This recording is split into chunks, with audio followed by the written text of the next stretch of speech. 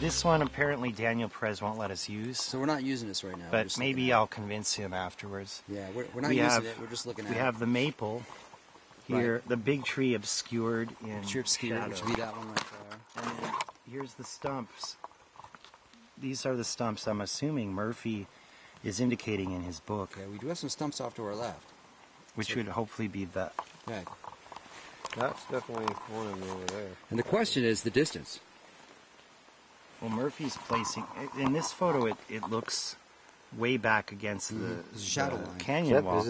Sure does look different. I think we have to assume just go off the big tree. Yeah, it's a tough one there. You're gonna have to. Off that big tree right in the frame right there. Do you want we're looking at 32? That frame right there, the big tree, to 323. Well, we have to remember the camera angle is coming from over here. So that stump is going to look different. Different. You think it's from over there? Remember where our north-south started? We started from the initial point. He doesn't. Does he drift left a lot? Well, he's filming kind of northwest at the beginning. Yeah. Shifts north to here to the 3. Right. So 352 is actually pretty close to northern. Yeah. Look, he's looking directly north-south at the. Well, here, actually, right there, 323. Might be your northern view right here. 323. Yeah, that would make sense. This is the. By 352, he's shifted slightly to the northeast. Yeah, it's definitely an older, bigger tree than this. That's trees almost. It's behind that one. That's the biggest one, and that one right there. Bet you there's some remnants of this cross right here, which might have been that part of that tree there.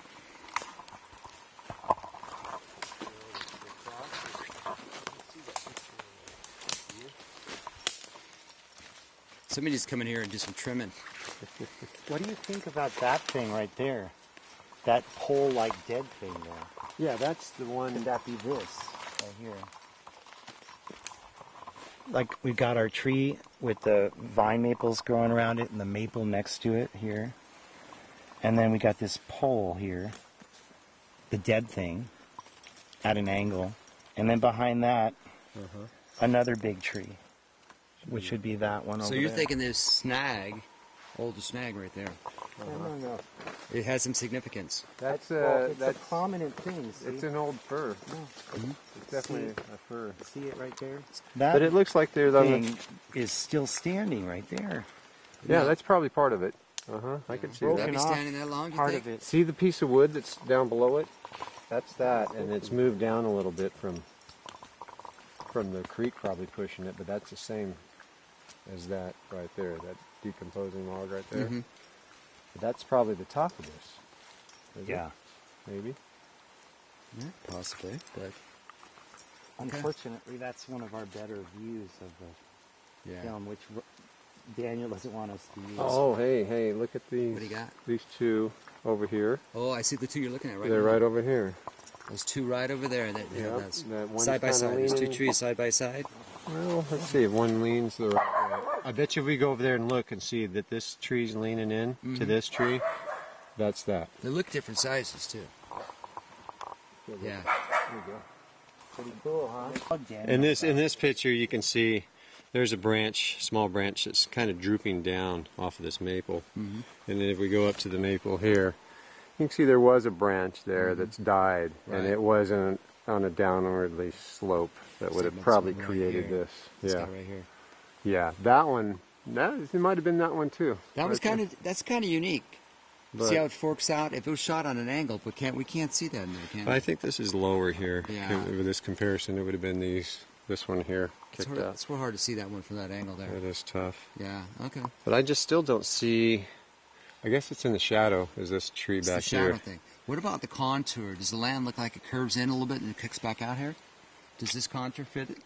Yeah. See right here? I really think he's in the creek here. See how this kind of goes in a little bit and then this comes back out and works around? Could this be it right here? Could it come in this way a little bit? Follow it a little bit. It curves around here. Now these trees are right there. Yeah, and that one there. Yeah, I think it's very similar. It's got a lot of similarities here, so we'll have to do some more gridding and then we can actually draw in some stuff. And it might have had a channel here. Then they never said that this was a channel, huh? No. He's just in black, kind of. I don't think that's shadows to me. You can see his shadow. That's a Right. different color. Yes. I don't know if that's exposed dark rock, Right. or is that There's- water? There's another one here that's a little different color too. Well, it seems like the stream kind of goes this way, doesn't it? This looks like there's something there. Yeah, like this thing is forked over time. Mm-hmm. And So- you know, this creek is obviously meandered around. Okay. But this is a low point. I think it's had water. Yeah, through this is the here. low point, obviously, because we're standing Yeah. a little higher, and you drop down here. And this isn't quite. This isn't. There's a little bit of organic material here. Dog's been helping us dig here. Here, show us some. There's some organic material here. Go ahead, show us some. Dig it. Do some work. So we're on top of some rotting material right here, but there's still a little bit of I see. silt. There's the root systems on top of this. But yeah, you go down here, you're running into 64 flood material. That's a pretty old. That's gravel right there. Yeah, River rocks. that's good. That's good. In making our grid, we've established our initial visual site, and we're measured across from there all the way to a known maybe maple, which was 389 feet. Is that what it was? No, it was 370. 6 or whatever. Yeah. Anyway, this is the middle point between that, and we're drawing our east-west grid now. From first sighting, the creek down behind you there, to here is the middle point. 189 feet, and we're at the very middle of the grid. That's our division, north and south. Now we're going to do our east-west as far as we can do it. All right, And- I'm going to come to you then. Robert's off in there. It's hard to see where his flag is. This is the middle of the sandbar.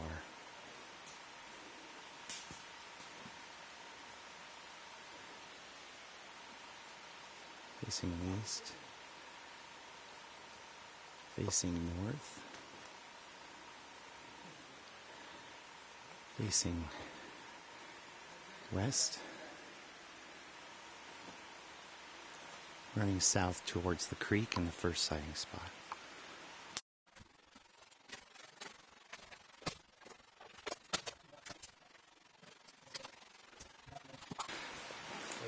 Step to your left. See those two little trees in front of you with the Y? We're actually we can go between those trees or to the left of them either way.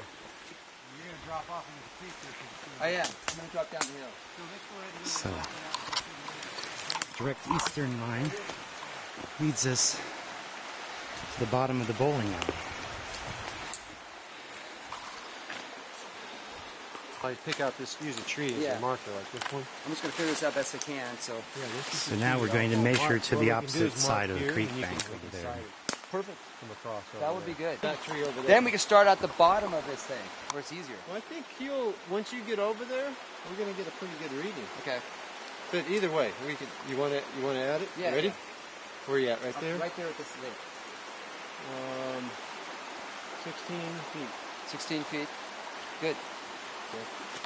So for my map, 16 feet to the end of the gorge here, and it drops straight down here. And we're pretty close to the bowling alley, right on the edge of the bowling alley. 36, so that's 152 to there. Okay, 152 feet.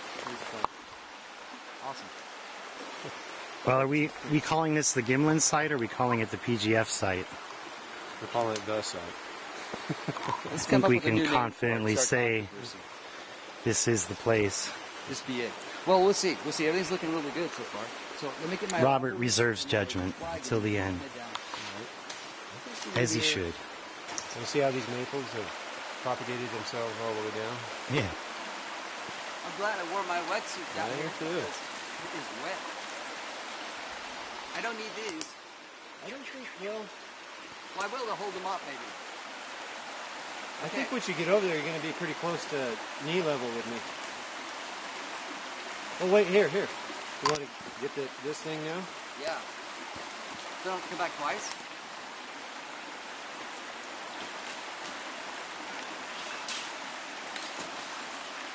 There it is. I'm attracted to shiny objects. It works. What is it? It's a Rob hook. Robert hook. You got me. Robert rule. So, over here, right? Yeah, see those three again? Yep, you're on it. That's why I want to use that tree back there, because Right tree? yeah, I want to go back to this tree, Yeah, no problem. just because I know it's online. And we know what that length was. I think we've now established our eastern boundary. 110. The last marker was 152 was the edge of the cliff. Yeah, 152 to the edge. What was the tree? 136, right? The tree was 136. So 136 and 74 is, yeah, 210, exactly. Now that's 210 feet from the center.